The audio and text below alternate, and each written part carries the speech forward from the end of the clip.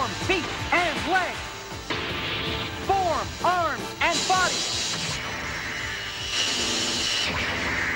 When it comes to some of my favorite bands, sometimes I prefer the live version over the original studio recording for a few reasons. I find the band can sound better live and they can be more experimental with the songs that they have created. Sometimes a live recording of your favorite band can even have the power to take you from your world and make you wish you're right there in the crowd singing along. In this video, I'll put together 5 of my most listened live albums which I recommend. Anyways, let's get to it. Number 5. Kiss Alive. Released in 1975, this is Kiss's first live album. This album really showed the people what Kiss was all about. On this album, Kiss packs everything into this live recording, from the drum solos to the guitar solos, the blood spitting, and of course rock and roll. Not only is this a great album, but check the cover, easily the best album cover for Kiss. This set is 16 tracks long, and boy are Kiss energetic during this live set. One of my favourite songs by Kiss is Got to Choose, and the live version of this song on this album sounds incredible. I personally think Kiss sounds way better live than the studio recordings. I find the studio recordings good, but this album is more fun to listen to. Number 4. Merciful Fate, House of Satan. I love me some Merciful Fate. This album is an unofficial bootleg that was recorded in 81 or 82. There are a few Merciful Fate bootlegs that have been released unofficially, but personally I think this live bootleg sounds the best, and I really like the artwork for this album. It looks so psychedelic. I'm so glad someone recorded this live Merciful Fate set because they put on one hell of a show this night. I really enjoy listening to this album quite a lot because this bootleg has a bit of everything featured on it. This album contains 7 live tracks, 6 demo tracks, and finishes with the interview with King Diamond himself at the end of this bootleg. My favourite track on this album will be Corpse Without a Soul. I also like listening to the demo of Truck Driver on this album. While I do think Merciful Fate's studio recordings sound way better than this bootleg album, I just keep coming back to this one in particular because I like how raw it sounds, and it does a decent job of capturing the sound of an early Merciful Fate show, which is awesome. Number 3. Sid Live. Sid Vicious wasn't the best bass player, but Sid sure had that look of a rock star. When Sid started his solo career, Sid proved that he was a way better singer with his live recording of his last show. Recorded in 1978, this live album is 2 live shows combined with 17 tracks of cover songs, but Sid does a great job with his covers, and his humour between these songs is pretty funny.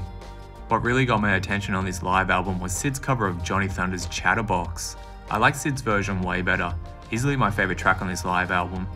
I really enjoy a lot of Sid's covers, thanks to this live album. Out there in the wild there are a few recordings of some of Sid's shows, but I recommend this album over the others. On this album, Sid's singing is incredible. People in the crowd would have been throwing bottles, ashtrays, and spitting on the band, but they put on a great live performance. This live recording really shows that Sid was a great singer. Number 2. Metallica Unauthorized. Recorded in 1989, this bootleg album of Metallica has its dates all mixed up. This album looks like a bootleg of a bootleg. This was the album that got me into Metallica when I was younger, as I only listened to the Black Album, but that all changed thanks to this bootleg. This bootleg of a Metallica set has 12 of some of the best Metallica songs, and James's vocals still sound like a demon on this live set. Master of Puppets is the first song on this Metallica live album, and the first song that got me hooked on Metallica.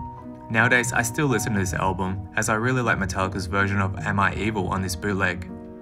These unauthorized bootleg albums were everywhere in the early 90s, but for a bootleg album, this sounds pretty good.